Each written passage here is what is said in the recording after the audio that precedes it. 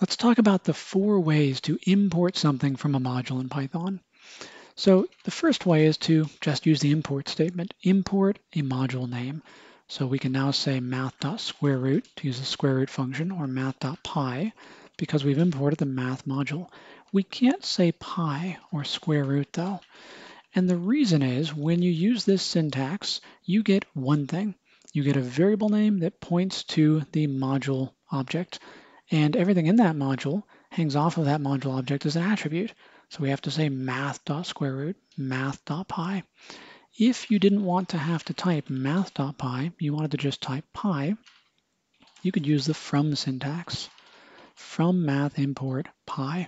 So we get pi now, but we don't have square root, and we don't have the whole math module. If you want multiple things from module using this syntax, you can put commas between them to pluck out pi and square root from this module, but not take anything else from the math module. If you are using this from syntax to grab specific things from a module, and you grab something of the same name from 2 different modules, you've got a problem. So here we're importing square root from the math module and square root from the CMath module. The CMath module is working with complex numbers in Python. And we end up getting square root just from the CMath module because we've overridden our square root variable name. So to fix this, we could rename square root from the CMath module as we import it by using this as syntax. From CMath import square root as C square root. So square root is now the one from the math module. C square root is from the CMath module. C square root is actually a function called square root in the CMath module. So we've just pointed our local variable C square root to the square root function within that CMath module.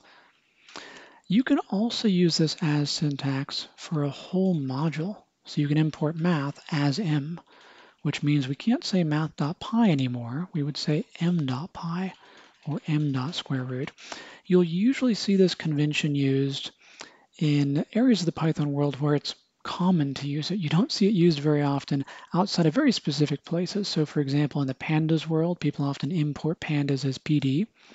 In the NumPy world, people often import NumPy as NP.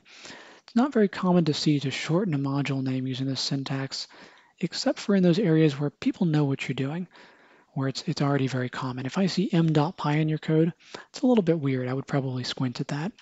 So there's 4 different ways to import. Are import the whole module using its original name, import specific things from the module, or import the whole module and rename it, usually using a shorter variable name, or import specific things from the module and rename them as you're importing them, which you usually do to avoid a name collision. Sometimes you'll do it to make a more descriptive name, but that's not very common. I personally tend to use the from syntax the most, and the reason is I like short and descriptive variable names, and this usually ends up with short and descriptive variable names. If there's a name like choice that really doesn't make it clear that we're specifically talking about a random choice, I might import the whole module though. I'll import random and say random.choice. So usually I'll use the from syntax.